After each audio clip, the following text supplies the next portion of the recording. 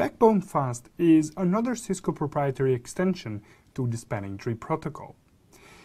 The purpose of the BackboneFast is to allow switches to find an alternative path to the root should they lose their root port. In order for BackboneFast to work, it needs to be enabled globally on the switch, which means it cannot be enabled only on some interfaces or some VLANs. It's a global operation on the switch. Furthermore, in order for it to be effective and fully operational in our network, the BackboneFast must be enabled on all the switches in the network. The reason for that is because of what happens once the BackboneFast is triggered. I'll talk about it in a few seconds. What triggers the BackboneFast? Well, what triggers the BackboneFast is the loss of BPDUs on the root port. Or not only that, but what happens if we receive a superior BPDU on one of the ports that is blocking? If we receive a superior BPDU on the blocking port, that means that we should no longer be blocking on this port if this is indeed a better path to reach the root. But we cannot do that immediately in traditional spanning tree because we have to wait for the max edge to expire. And that adds 20 seconds to the complete convergence, to the full convergence in our network. BackboneFast aims to bypass the max edge timer. But in order to do that, it really needs to determine whether the new path through the blocking port is indeed the best path to reach the root instead of the current root port that we have. In order to determine that, the switch needs to interactively figure that out. And it is going to do that using another Cisco proprietary protocol called the root link query. The root link query is a protocol that looks very similar to spanning tree if we would to look at it at the frame level. The format is just about the same. However, the address to which it is sent is not that of the spanning tree. In a case that we have some switches that don't understand the root link queries, we wouldn't want to confuse them. So if they receive these frames, they're simply going to ignore them, and the switch that generated the root link queries is going to have to go through the standard spanning tree convergence instead of the slightly faster one using the BackboneFast. There are two components of the root link query. There is the request message and the response message, and as you are used to by now, I'm going to show them in action. Before I jump into the terminal and start showing you BPDU frames and bits and bytes in their headers, let's take a look at the example in which the BackboneFast can be of use and speed up the convergence in our network. For that, I'm going to use the network of 3 switches. They are going to be my Cat1, Cat2, and Cat3. Cat1 will be the root in this network, and my switches are going to be interconnected in a triangle that looks like this. This is going to be Fastnet 24, and this is going to be Fastnet 24. This will be Fastnet 020, and this will be Fastnet 020, and this one here will be 22. Given the network like this, with all equal cost links and with Cat1 being the root, the converged spanning tree topology will be that these 2 ports are designated ports, that this becomes the root port, this becomes the root port, this becomes the designated port, and this one here will be the blocking port, which means we are not going to be sending any BPDU frames on this port here. Now, what would happen to the traffic on, let's say, hosts behind Cat2 here, should the link to root fail? So if this link here fails, what's going to happen is that Cat2 will immediately transition to become a root. Why would it become a root? Well, because it's no longer receiving BPDU frames from Cat1, and because this here is a blocking port and by definition it doesn't send any BPDU frames, Cat2 now thinks it is the root bridge, which means that this here remains the designated port. But now Cat2 starts sending the frames that from Cat3's perspective here are inferior. Why are these frames inferior? Well, these frames are inferior because it is still receiving frames from the good root, from the route that was already elected in our network. And if cat1 was elected root in the network consisting of cat1, cat2, and cat3, with all links being up, it is still going to become a root. It is still going to remain a root from cat3's perspective, even though this link between cat1 and cat2 is down. So when these frames start arriving to cat3, cat3 is not going to accept them immediately. It's not going to do anything about them for the duration of the max age timer. The max age by default is 20 seconds. Once these 20 seconds expire, well, it's not exactly 20 seconds. I should make it clear that there is going to be the time between the previous frame being received and the 20 seconds, but it's going to be around 20 seconds, but it's not 20 seconds exactly. This timer is max age minus the lifetime of the frame. But those are really semantics. So let's say that after 20 seconds, Fast Ethernet 20 here is going to start transitioning from the blocking phase into a listening phase. Here we are going to listen for the incoming BPDUs. At this point here, we are going to start forwarding the frames from the good route out, because when we transition to the listening phase, we are going to start forwarding the BPDUs. When these BPDUs arrive to cat2, it is going to stop sending these frames here, and it's going to realize that there is a better route in our network. But this port here, Fast Ethernet 20 on cat3, is still in a listening phase, and it's going to remain there for 15 seconds. After that, we are going to move into the learning phase, where we are going to remain for 15 seconds, and only after that we are going to move into the forwarding state, where this port here becomes the designated port and this port here becomes the root. But all during this time, until this here happens, until this port transitions into the forwarding state, these hosts behind cat1, hosts A, B, and C, are effectively cut off from the network. For how long? Well, for 20 seconds plus 30 seconds here. That means that for around 50 seconds, these hosts cannot communicate with the rest of the network. This is how the traditional spanning tree would converge. Let's see that in action. So I have the configuration here on my cat1, cat2, and cat3 that matches the diagram that I was just explaining. So if I do show spanning tree on cat1 here, I will see that I have two ports, and they are both designated ports, and they are both forwarding.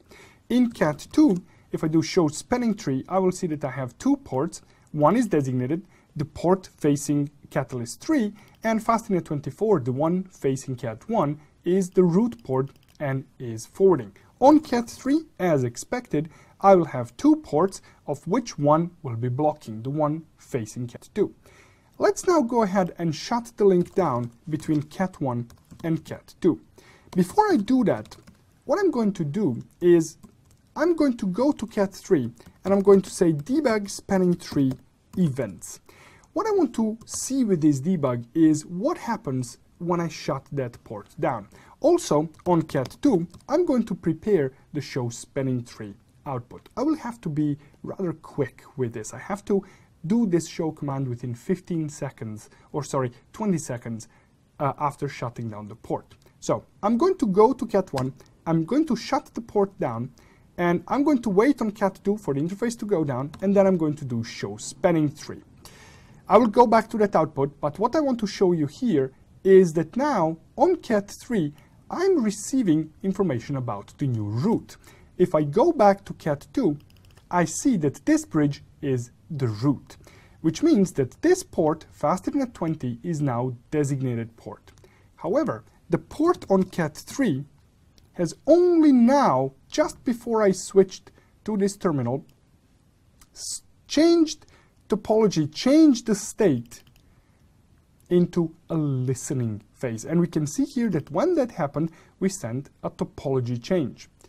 Now, we can see here that Fast Ethernet 20 is now listening. It transitioned into the learning phase, and only now it has transitioned into forwarding state.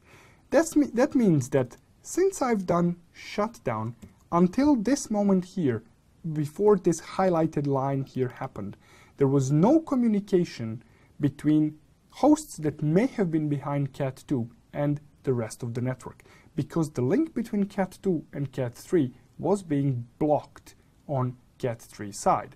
It was being blocked until the max age timer expired. When the max age expired, then while the port was transitioning through the listening and learning phases of the spanning tree, traffic was still not flowing. So how does BackboneFast improve on this? For that, you're going to go back to the whiteboard. Let's redraw our topology. So here I have Cat1, I have Cat2, and Cat3. I have the links between them. This one here is the root. This is FastNet 24, FastNet 24, FastNet 20, same here, and FastNet 22 on this side here. Now, we know that this here is the blocking link, that this one here is the designated port, this one is the root port, designated, designated, and the root port. Let's again examine what happens when this link here fails. Cat2 is going to declare itself as the root. It is going to start sending the inferior BPDU frames. But now, because we have enabled BackboneFast on Cat2, on Cat1, and Cat3, when this frame arrives on this port here, what Cat3 can do is it can send out the root link query to Cat1 out of its root port, asking Cat1, hey, are you the root? And if Cat1, or is this correct, is this the best path to reach the root? When Cat1 receives this frame, it's going to respond back saying, yes, this is correct. This is the best path to reach the root. When this happens, and this is going to happen very quickly, this port here is immediately going to transition into a listening phase, which means that we don't have to wait for max age to expire. In listening phase, we are going to spend 15 seconds, then we are going to go into the learning phase for 15 seconds, and finally, we are going to move into the forwarding state, which means that it is still going to take about 30 seconds for this convergence to happen, but we don't have to wait those additional 20 seconds. Let's see this in action. I'm going to go back to my terminal, where in the meantime I have undid all the changes that I have done before. So now all the links are back and operational, and if I do show spanning tree on Cat1, I'm going to see the two interfaces. On Cat2, I'm going to see the two interfaces, and on Cat3, I'm going to see the two interfaces. And as expected, FastNet 20, the one facing Cat2, is in a blocking state. I'm now going to go and enable spanning tree BackboneFast on Cat3. I'm going to do the same thing on Cat2, and I'm going to do the same thing on Cat1.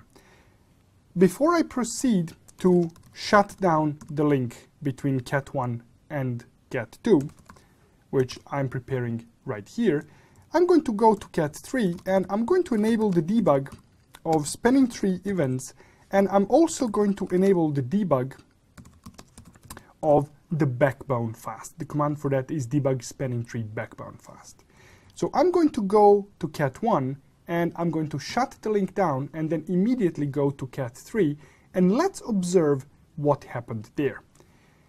The first thing that I see here is that I'm hearing from the new root. This is because Cat2 now thinks it's the root. The next thing here that I see is that I have received an inferior BPDU on FastNet 20. That's the one facing Cat2. I'm sending the RLQ request PDU towards Cat1 on FastNet 22, and I have received a response on FastNet 22. Cat1 confirmed that that indeed is the best path to reach the root, and I can see here that immediately Fast Ethernet 20 moved into the listening phase. I didn't have to wait for 20 seconds to expire before I moved into this phase of operation. Now, when this happened, my port facing Cat2 started sending BPDU frames. Now, the forwarding of the production traffic, of the data traffic from the stations that may have been connected behind Cat2 and Cat3 is still not flowing through this interface, but Cat2 is now forwarding the BPDUs received from Cat1, which had the result that Cat2 now received a superior BPDU frame and is generating the topology change here on Fast Ethernet 20. So I'm receiving the topology change notification generated by Cat2 as the result of receiving a superior BPDU. And then finally, we are going to move into the learning phase.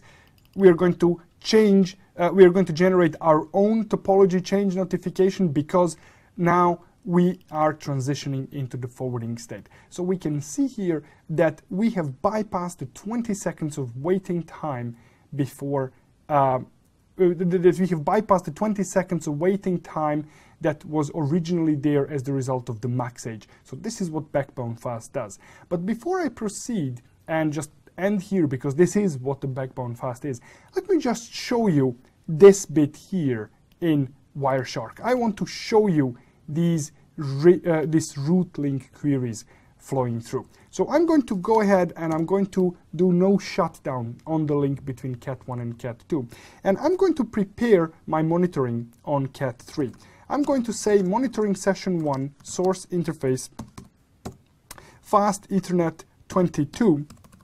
I want to monitor traffic going in and out, and I'm going to send a copy of this traffic to Fast Ethernet 03, and I'm going to preserve any markings that I may have on these frames. And here, what I'm going to do is I'm quickly going to enable the filter that I don't want to see any loopback frames, I don't want to see CDP, and I don't want to see DTP. The only thing that I want to see here are really other frames. Because I don't have any other traffic, this will be the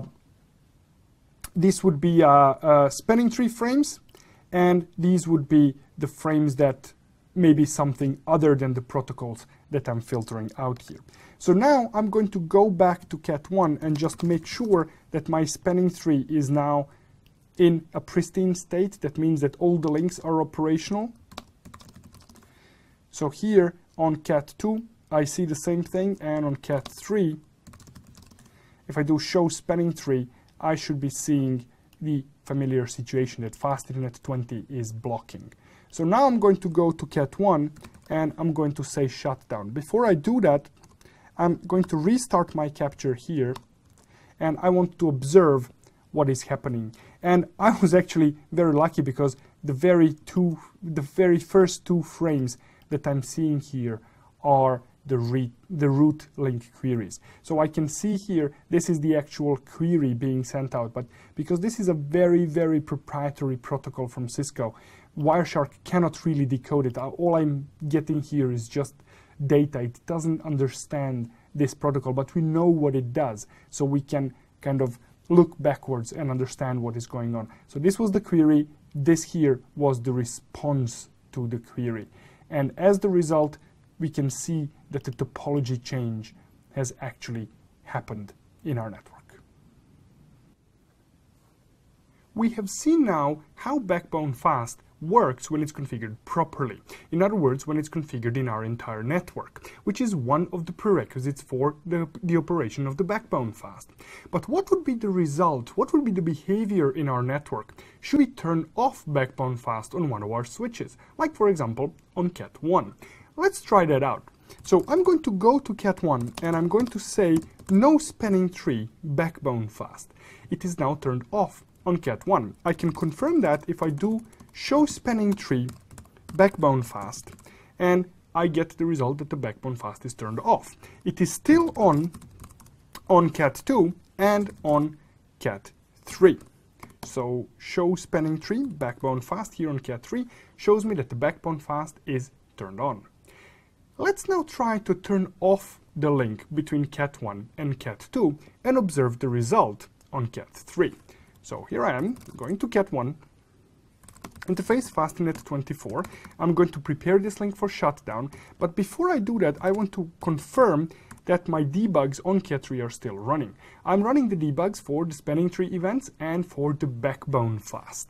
So now I'm going to go to Cat1 and I'm going to say shutdown on our link. Let's see the result.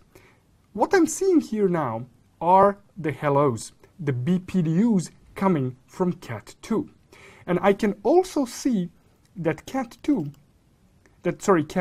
is sending the root link query requests on VLAN 1 on FastNet22. It is sending the RLQs to Cat1, but Cat1 now cannot respond, which means that we are going to be receiving these BPDUs from Cat2 until the max age expires. In other words, configuring BackboneFast on Cat3 and Cat2 did absolutely nothing in our network to improve the convergence time because we didn't turn it on Cat1. And this is the reason why the BackboneFast needs to be enabled in the entire network in order to be fully operational.